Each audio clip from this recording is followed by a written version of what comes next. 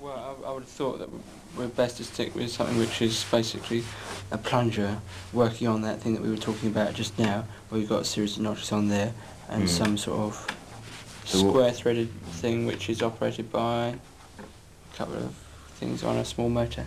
Well, I think if we cut out everything we don't need, basically we just need that to turn. Yeah. So put our little electric motor on there. Yeah, just I think keep the motor down here, then it's all sort of tied in the hand. Well, it depends what shape the thingy is. We don't know where the space is in there. No. If we can possibly cut out a gear, then we want to do it. That's all. Yeah. We'll see where the space is. But that's all we need, isn't it?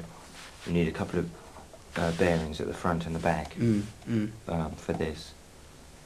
And the electric motor and power pack mounted within the casing of the handle. Yes. So does this need to be? It's probably fixed, that isn't it? It'd be quite nice if it was flexible, though. If there's any irregularities in the mastic itself. So that runs back, runs right through some sort of fixing.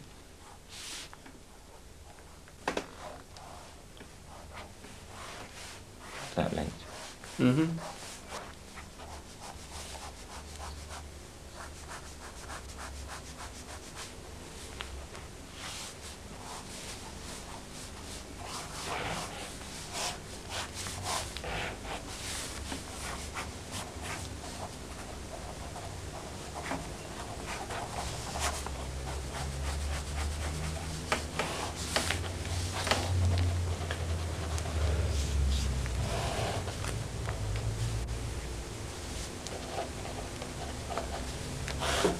Duplicating what we're doing.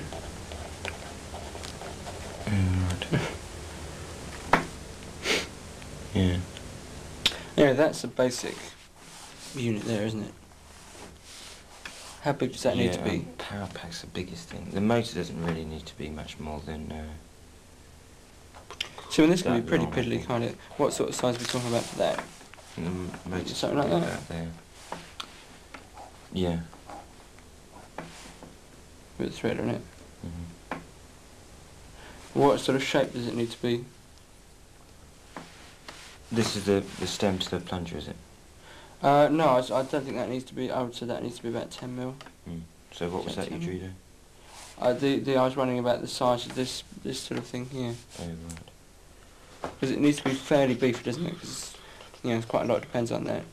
Well, it depends. I mean, if we make that quite wide and give it very little pitch, then we can have a smaller motor.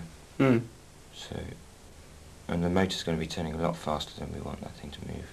Yeah. Really, for that to do, we want that to do sort of 1 revolution, and this move only about 2 mil, 3 mil, if you can help it. Yeah. So we need a fairly wide diameter with a very thin thread with a very low pitch to give us least movement. And that can be worked with these as well, that kind Yeah. of, with a couple of gears. Just got to work out what sort of size. One other this thing is that you might have to be getting into corners.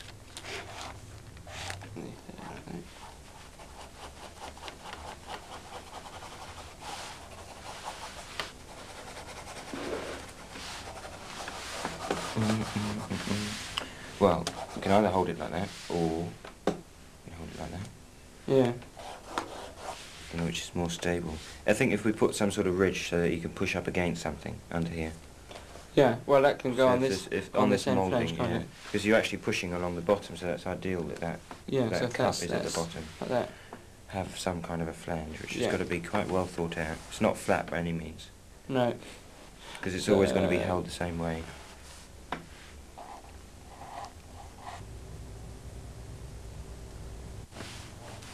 One of those rings which tightens with a butterfly.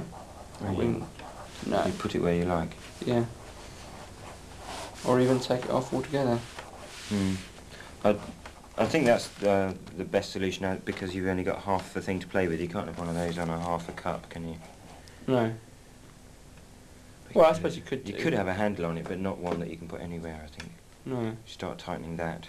Well, you're going to crumple it, aren't you? So I think we should go for some kind of moulding on the end. and this is about 3/4. You push the nozzle in, Yeah. and it drops down. Yeah, so Press it'd be the roughly button. that sort of, Yeah. or maybe in a bit more like that. Press the button so this moves in Yeah. to meet it. Mhm. It looks pretty good. And I would say this wants to be some sort of zinc die casting, which comes back and is located in here. Well, it doesn't have to be especially strong. The only place it's got to be really strong is like that, because you don't want that to fall out like that. It's either got to be a hefty moulding of around about that sort of thickness, or it's got to be die cast. Yeah. I would have said die cast, a nice elegant little die cast, which sits back in here somewhere.